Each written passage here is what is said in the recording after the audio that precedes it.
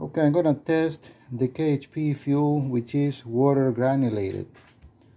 As we know, potassium perchlorate and KHP fuel, they dissolve in water.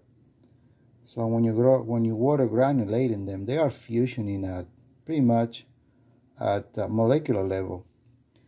My only concern is the copper oxichloride. I don't know if it's gonna age quickly or if it's gonna degrade quickly because it's being water granulated. That's something that I don't know. But what I know for a fact is that this fuel is extremely fast burning. Actually burns as fast as a flash powder. Under my test, it's fast as flash. So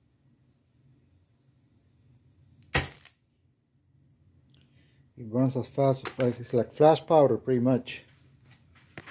Look at the paper. Unbelievable. So what I did, I got a 5/16 little bottle rocket.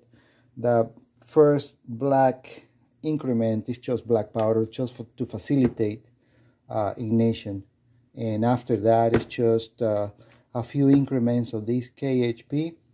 There is a solid grain. There is no nozzle, no core, no nothing.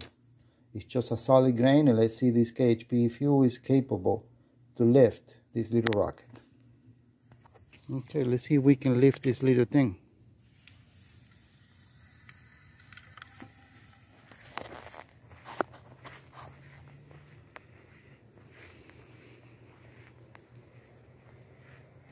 There we go.